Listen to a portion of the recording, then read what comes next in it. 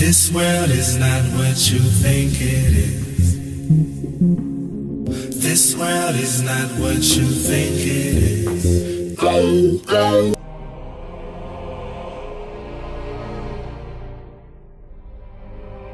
Earth isn't flat.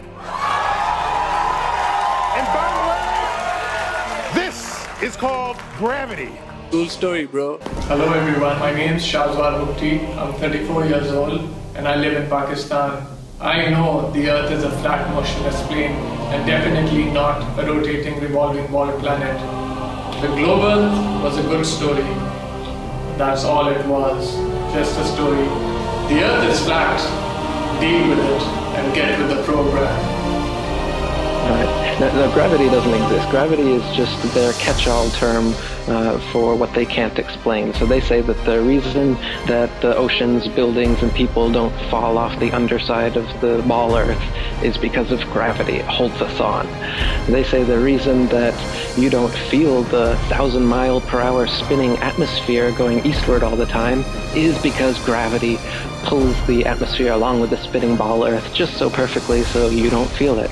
They say gravity causes the moon to orbit the Earth and the Earth to orbit the sun, and gravity actually is what caused the sun and the moon and the Earth and everything to form in the first place in their materialistic cosmology, where they try to get rid of God and they use gravity instead, another G word, and gravity is actually what created the planets and the sun and the moon and everything, and gravity caused the Big Bang, and gravity pulls the ocean's tides.